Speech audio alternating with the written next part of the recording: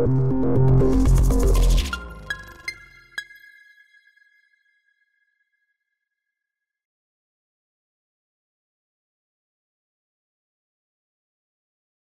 want to make certain that none of your documents are signed by someone who lacks the proper authority. By linking each individual signer's name and each loan to the authorizing signing authority document, and preventing any document from being signed unless and until that link is validated, you'll be able to ensure that each signature is fully authorized. For example, if a document is signed pursuant to a power granted by the servicer's board of directors, but the name of the signer does not appear on the relevant active corporate resolution, then the signature is unauthorized.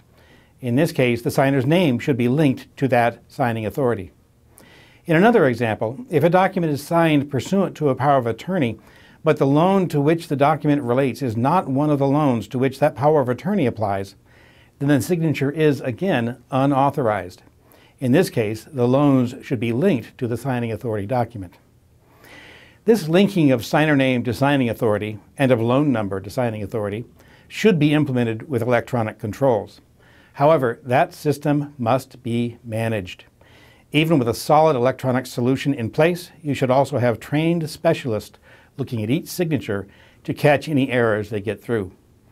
And these errors, by the way, can have dire consequences. The federal government now requires that mortgage assignments are executed with appropriate legal authority. This has focused attention industry-wide on the authority required to execute an assignment.